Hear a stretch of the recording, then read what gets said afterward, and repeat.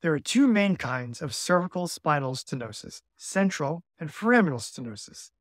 Depending on which one you have, you can expect to have very different symptoms, different treatment options, and different risks to your long-term health. So understanding the difference is very important. Let's get into it. Hello, my name is Dr. Grant Cooper. I'm the co-founder and the co-director of Princeton Spine and Joint Center. Stenosis is a Greek word and it means narrow. Central cervical stenosis is when the spinal column in the cervical spine or neck is narrowed. Foramina is a Latin word meaning a hole or opening. In the spine, the foramina are the holes or spaces where the nerve roots exit the spine. So cervical foraminal stenosis is narrowing where the cervical nerve roots exit the spine.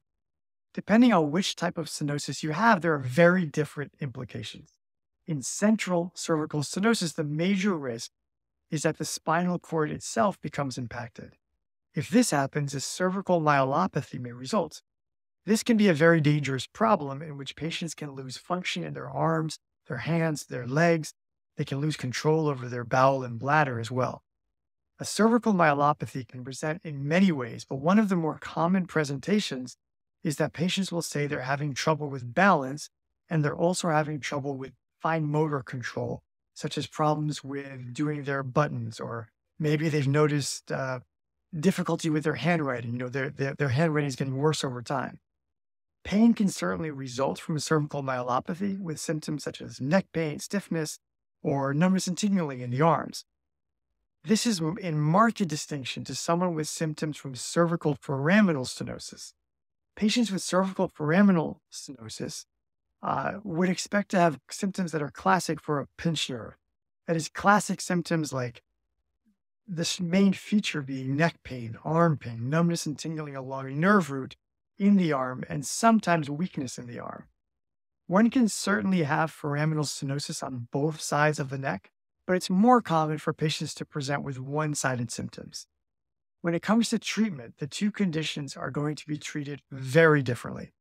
Treatment for central cervical stenosis will vary greatly depending on the extent of symptoms and the extent of cervical cord compression. In severe cases with lots of cervical compression, sometimes the spinal cord just has to be surgically decompressed because otherwise the patient has too great a risk of becoming paralyzed from the neck down. In less severe cases, the treatment becomes more nuanced. The only way to reverse central stenosis is to surgically decompress the neck. If the stenosis doesn't require that, the best way to slow down the progression of cervical central stenosis is to learn and perform exercises to help take the pressure off the cervical spine. Injections don't have a large role in treating central cervical stenosis causing a myelopathy. In fact, they really don't have any role at all there.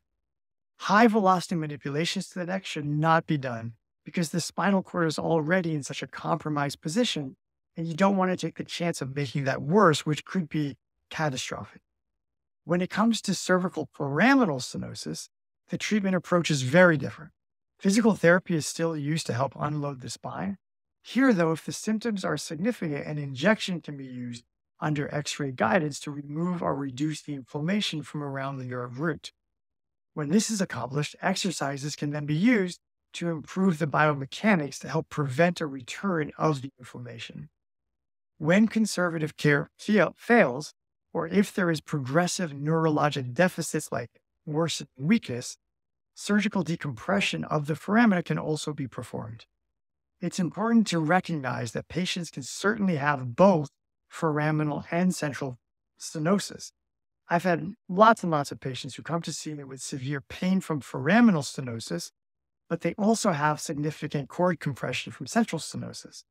Now, as a non-surgical specialist, I tell them that I can treat the foraminal stenosis, but unfortunately, nothing that I do is going to be able to reverse the central stenosis. And there's many times where I've gotten the foraminal stenosis symptoms all better, but I still send the patient to the surgeon because the extent of the central stenosis, and after some back and forth and lots of conversations, some of those patients have gone on to surgery for the central stenosis, even when the symptoms have been mild or moderate or even completely gone. Central cervical stenosis is one of those very few conditions where you may need to consider surgery even in the absence of symptoms. That's a scary prospect, and it's one that needs to be very carefully considered from all angles.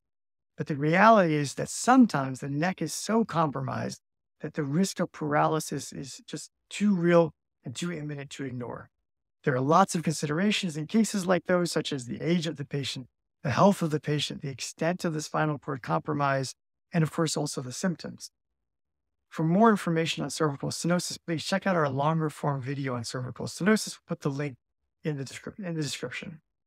Thank you as always for watching this video. If you have any questions, if you have any comments, or if you have your own experiences with cervical stenosis, we'd love to hear from you. So please leave us your experiences, your thoughts, your questions in the comment section. Also, please remember to hit the like button for this video and subscribe to our channel to get all the latest information on spine and musculoskeletal issues. Thank you very much.